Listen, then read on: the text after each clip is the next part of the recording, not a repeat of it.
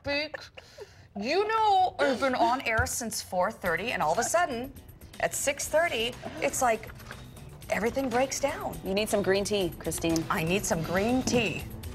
Anyway, well, you know the rest, but here's... every Friday we draw another name that's in the following Monday, blah, blah, blah. Yeah. Laura Ingalls, Melissa Gilbert is 51 years old today, and David Attenborough, 89, legendary naturalist and nature documentary producer who created Planet Earth and also The Life of Birds, among other very successful documentaries. Yay! Yes, I got through that without my tongue falling out of my face. We also have a very special anniversary announcement. Dennis and Diane Ortel are celebrating their 50th wedding anniversary today, so a big congratulations to them. All right, congratulations. My daughter Jenna celebrates her 18th birthday today. Oh, very look nice. out. She's having a little party with a taco bar, so I'm making some tacos today. That's a good dad. Okay, I love that idea, too, and that was Jenna's idea. Yes. So happy birthday, Jenna. Happy 18th. Tammy Bongard, you're our winner this week. Give us a call or an email and claim that prize. Today is National Coconut Cream Pie Day.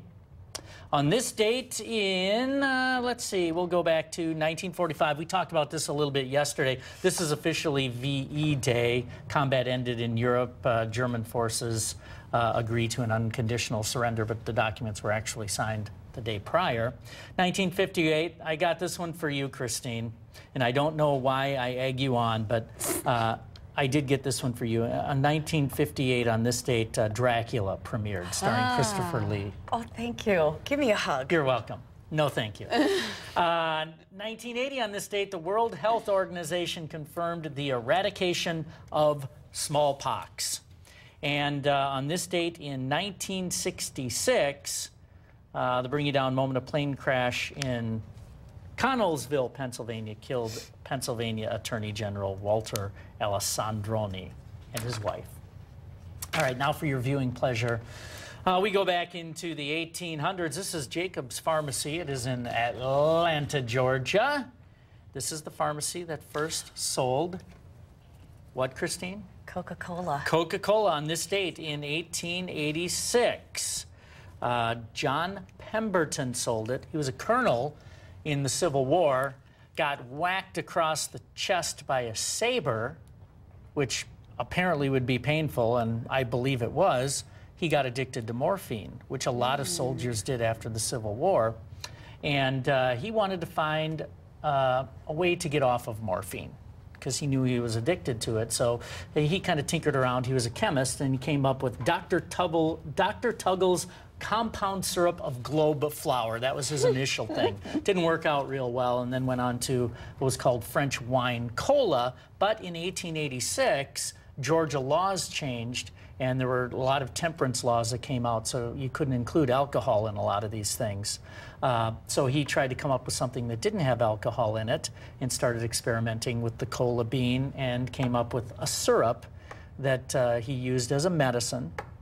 And then he accidentally mixed it with carbonated water behind his counter and didn't want to waste it, so he gave it to a customer, and they decided to start selling that as a beverage. And, you know, there were no laws about advertising back then, so he claimed it would cure morphine addiction, headaches, even impotence, among many, many other things. He eventually, you know, was getting older and decided to sell it, but he wanted to keep a portion of it for his son. His son wanted the money. Sold it over time, over about a 3-year period, so sold it to Asa Candler for about $1,000 in total. Have you ever been to the Coca-Cola Museum in Atlanta? No. It is huge, and I tell you what, it is so interesting. You wouldn't think so. It is very interesting. I highly recommend doing it. And now I haven't been since the 90s, but they have different taps of the different kinds of Coca-Cola that's served all around the world. Which are about 30 of them. It's really cool, Vanilla though. Coke, lime Coke, Diet Coke. I highly recommend going. By the way, that $1,000 investment by Asa Candler last total was $47 billion in revenue. Still most popular soft drink. That was not a good move. No. The sale. Anyway, Smart. yes. Let's take a look at the weather forecast for you. This is what it looks like now, of course. There you go. Makes me thirsty. 80 degrees.